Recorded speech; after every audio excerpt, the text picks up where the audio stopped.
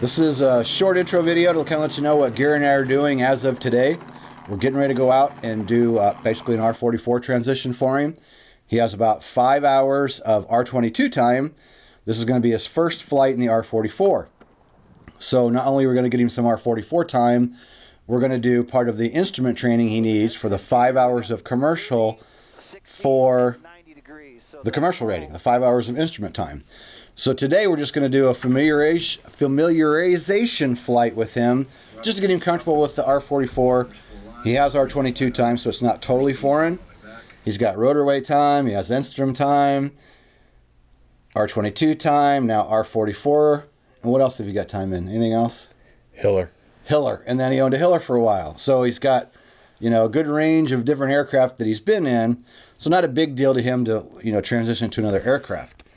And we'll probably make two sections of this training. One will be for anybody just wanting to transition to the R44. And then the other section of training will be covering the 5 hours of instrument time that you need for the commercial. So what I want to look up here, I was actually looking right before Gary came in, is we want to not only get him transitioned into the R44, but we need to think about what's it going to take for him later to get a sign-off for PIC in the R44. So you have about 5 hours of R22 time now. Yes. Right. Okay. So we go to the handy-dandy FAR aim to the SFAR section, and it tells us you have to look up R22 or R44, whichever aircraft you're looking for your PIC sign-off. Okay, first we'll cover the SFAR training. He's had the SFAR training. I already asked him about that, and he has the SFAR sign-off, the initial SFAR sign-off, when he went to fly in the R22. So we're covered on his SFAR sign-off. If you've been going through our other videos, you know I'm current with the R44. I am PIC current, I'm instructor current, and I have all the sign-offs I need for the R44. So looking up for Gary, what it's going to take for him to be able to be PIC in the R44.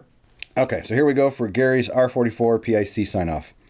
No person may act as pilot in command of a Robinson R44 unless that person has had at least 200 hours of flight time in helicopters, which Gary has. He's at his private now for 3 or 4 years. So you're well over the 200, right? Yes. At least 50 hours of flight, of which were in the Robinson R44, which he doesn't have that. But if we continue to read down, there's an exception to that part. Like there's an exception to every single rule and everything that we do.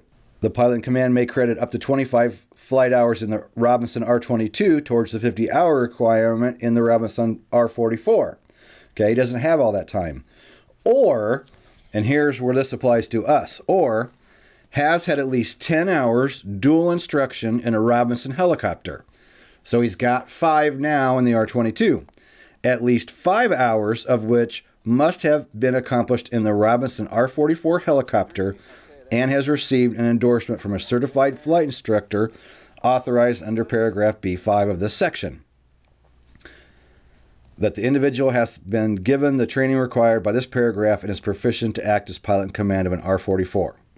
Okay, so we just verified through, he has his sign-off, he's got 5 in the R22, I'm a qualified instructor, so after I give him 5 hours of R44 instruction, he can then have the pilot in command sign off for the R44 because he's got the 10 hours of dual, 5 of the R22, 5 in the R44 to get the complete 10.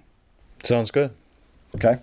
So Gary has already started his pre-flight on the R44 while I was up here doing some other stuff. And he has some questions, of course, because it's been a while since he was in the R22. So we're going to go down there. I think we'll throw a camera up and a mic and we'll just kind of go over some of the stuff that Gary's going to be asking about, because I did an entire pre-flight already this morning with the first guy that went out to work on his commercial. And, you know, I'm comfortable with the pre-flight. We did the full pre-flight, used the ladder, hit the blades, hit absolutely everything. So we'll do more of a abbreviated pre-flight. Gary's went over everything he could find. We're going to go through the things that he wasn't sure of, and we'll check those out, look the aircraft over, check fluids, and we'll record that for you. And then the second part of this is, I think all you can really do is kind of look in there from the back. If you look in there, you can see it. His commercial, and he has to have 5 hours of instrument training. And I wanted to cover this in this video.